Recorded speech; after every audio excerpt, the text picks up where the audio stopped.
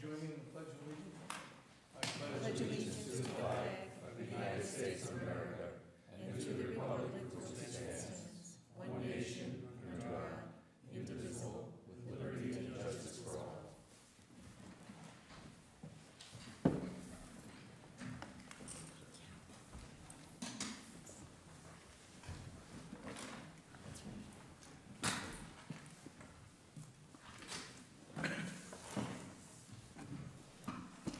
Pursuant to Section 5, Chapter 231, Public Laws of 1975. This is to state for the record that adequate notice of this meeting has been provided to the public by posting and maintaining the notice of the regular meetings on the bulletin board in the municipal building, by providing a copy of the annual notice of regular meetings for the year 2019 to the Glen Ridge paper, the Glen Ridge Voice, the Montclair Times, and the Star Ledger on Tuesday, January 8, 2019, and by filing said notice in the office of the municipal clerk. Will the clerk please call the roll? Councilor Hughes. Aye. Lisovich. Here. Mans. Here. Lefkowitz. Here. Murphy. Present. Morrow. Here. Mayor Patrick's present. Mr. Mayor, you have a quorum. Thank you. This time I'm going to entertain a motion to approve the minutes of our last regular scheduled meeting on October 15th, 2019. So moved. Thank you, Paul. May I hear a second? Are there any comments on the minutes? Seeing none, will the clerk please call roll? Councilor Hughes. Aye. Lisovich. Aye. Mans. Lefkowitz. Aye. Murphy. Aye. Morrow. Aye. 5 ayes, no nays, 1 abstention, and the motion carries. Thank you. Are there any written communications? Yes, Mr. Mayor, we have one from the Department of Environmental Protection stating that the inspector determined that our facilities are in compliance with the applicable department regulations and permit conditions. And that concludes correspondence. Thank you. At this time, we will take comments from the public. Would anybody like to be heard? Yep. Yes, Peter. You're all set.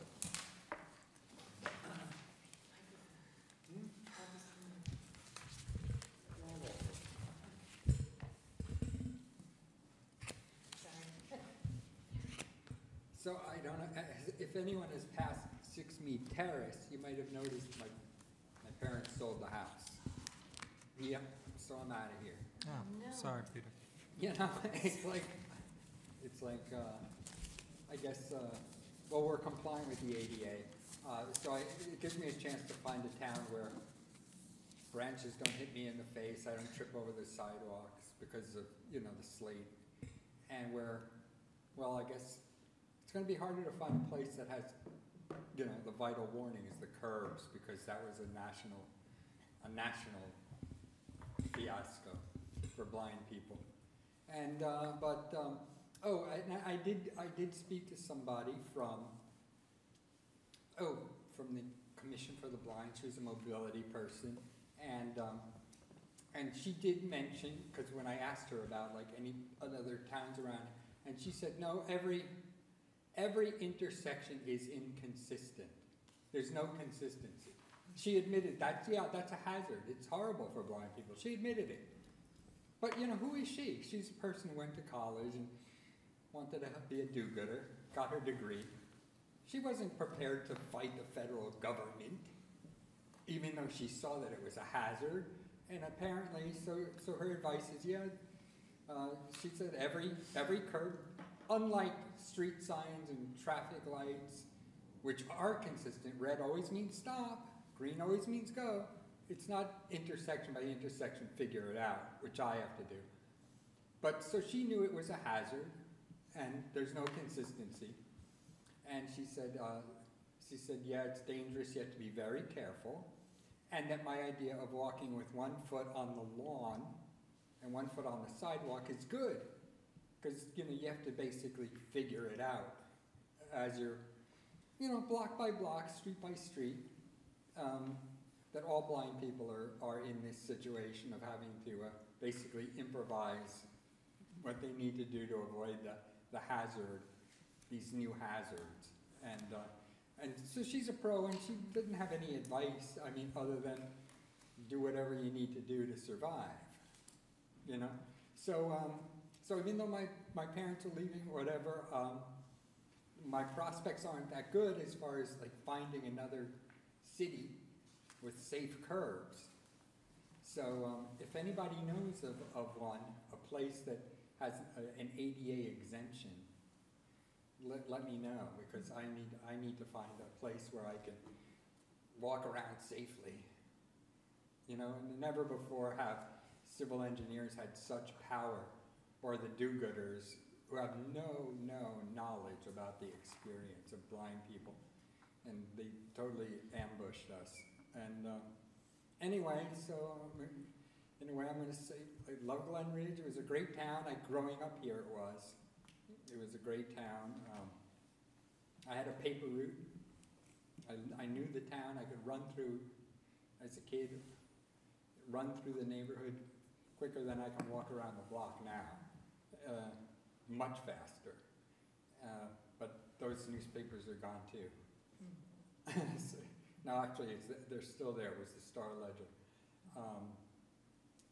It felt like my town, but now it's not anymore. So,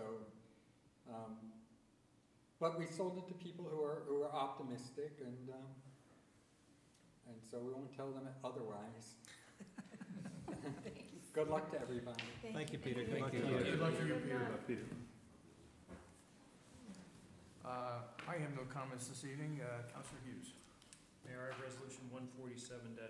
Be it resolved the following claims be approved and warrants be drawn for the same, and be it resolved that the Chief Financial Officer, Treasurer of the Borough, is hereby authorized to issue the payroll for the employees of the Borough of Glen Ridge for the pay date of November 1, 2019. Mayor, I move the resolution. You've heard the resolution. May I hear a second? I'll second the motion. Thank you, Paul. Is there any discussion on the resolution? Seeing none, will the clerk please call the roll? Councilor Hughes. Aye. Pasovich. Aye. Mand. Aye. Lefkowitz. Aye. Murphy. Aye. Morrow. Aye. 6 ayes, no nays. Resolution is approved. Mayor, that's all I have tonight, sorry. Thank you, Peter. Paul? Yes, on behalf of Public Safety, I have no report tonight, Mayor. Thank you. Councilor Mans. Mayor, I have one resolution number 148-19.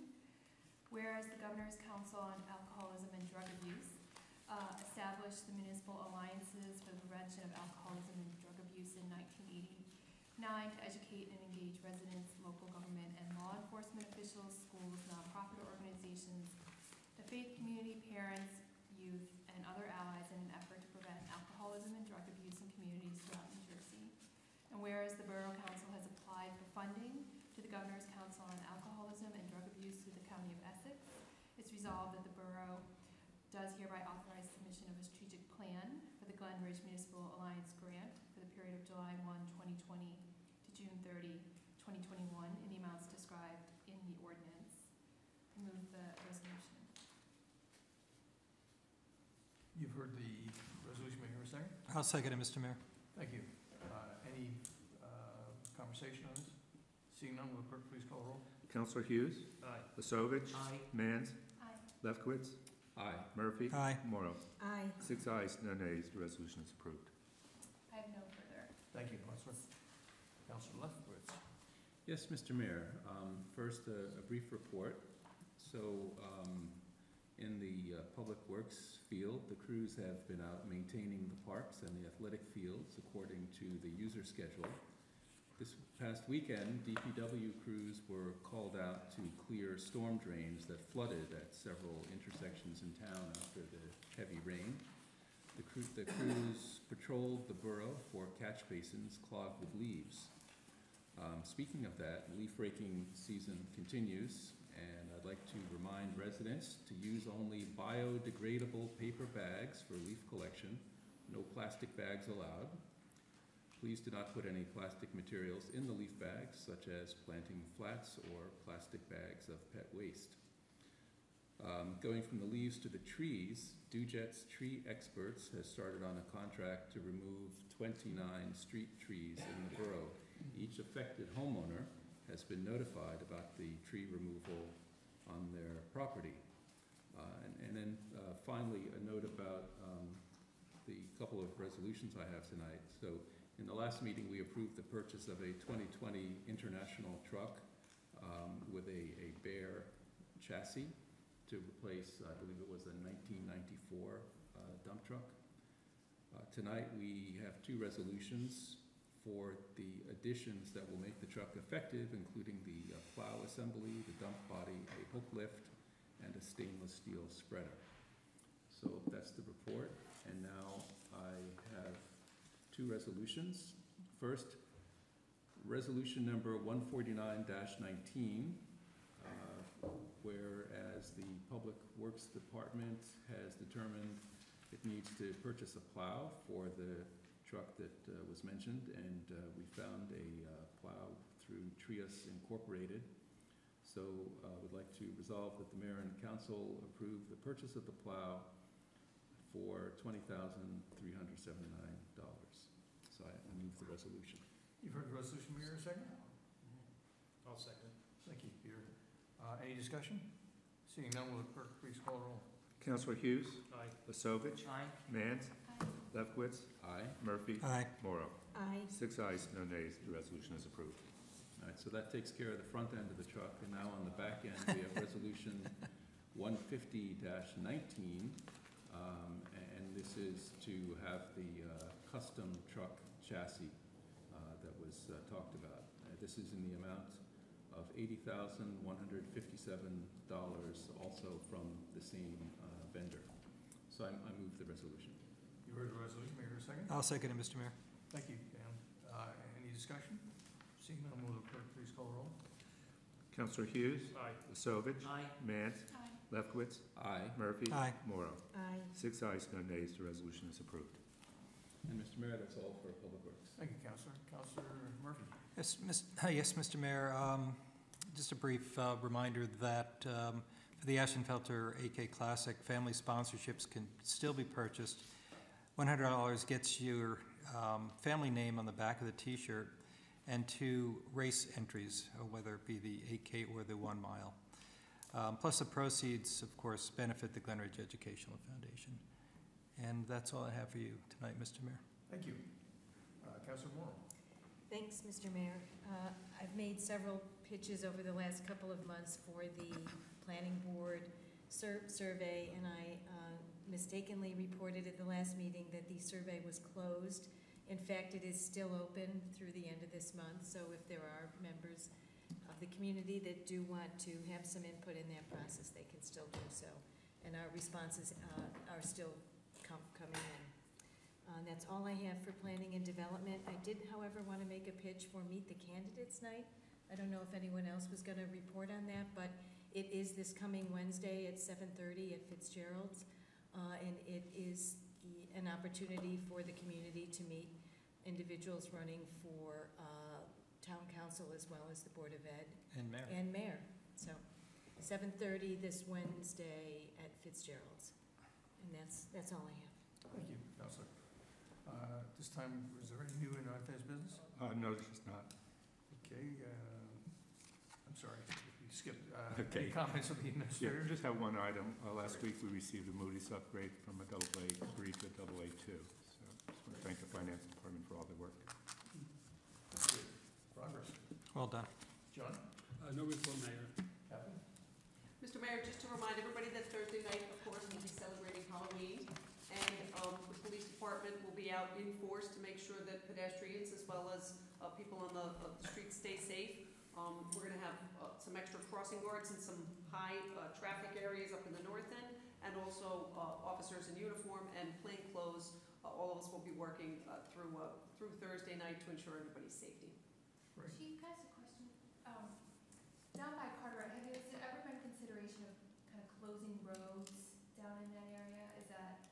So we've gone through people over many of the years asking if everything could be closed off. And one of the things that has created great difficulty is not only the lighting, but the ensuring the safety once it does become dark of cars not coming through barricades. Yeah. So as a matter of public safety, we've always said that we don't want to close roadways especially in the darkness. But we are adding some lighting up in the north end, where we probably get the most traffic. So there's definitely been requests for road closures in the past, but we have not done it.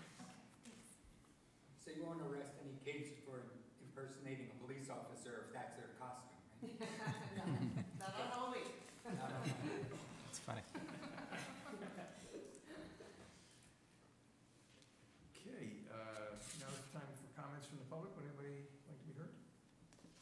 Seeing nobody, Councilor Murphy? Yes, Mr. Mayor, I move that we adjourn tonight's meeting. All in favor? Aye. Adjourned. Peter, where are you going? That's a record.